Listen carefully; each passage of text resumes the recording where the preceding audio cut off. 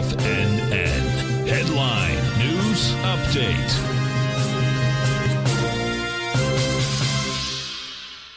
Good morning, everyone. Basil, Chapman here. Thank you, Tommy, for your show earlier, the market kickoff. Great show, as always, 9 o'clock. We're looking at this Tiger Financial News Network 10 o'clock market update with the Dow up 130 at 36,251. That's less than 700 points from the all-time high in leg C in the monthly chart. Now, what we are looking at is this little move in the very short term. I'll do this in my show. See this little rectangle here? You see, this is the 1 minute chart, peak D in the 1 minute chart of the E-mini, peak F in the doji candle in the 5 minute, and a peak D in the 10 minute. This is going to be really interesting. Are we going to have a propeller shaft move to the downside by the end of the day, down to the 45.60 level? We're at 45.88. Or is it going to be a spike back to retest the highs?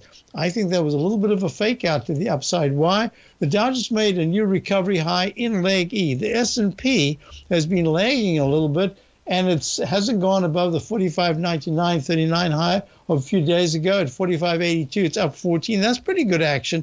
But the QQQ is trading red right now, even though it's up 54 cents at 387. It's kind of struggling. 394 was the high just a week and a half ago. You're looking at the IWM. Is that going to take the lead? Yep, it is. Holding very nicely. It's up 3 at 187.69, a leg E. So everything's getting close to some kind of a digestive phase. That's what I'm looking at. Now, let's just go to the TLT right now, because that extended higher in leg D. It's at 95, up 0.39 instead of 1-to-1 to the upside.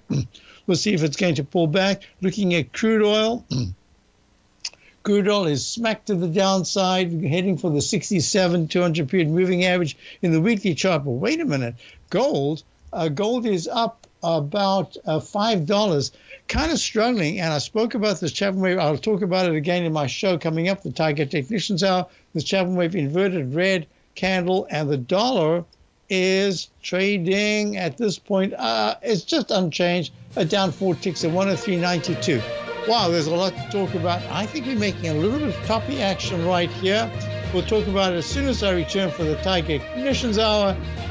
Hope to see you then, and check out my opening call, my daily newsletter.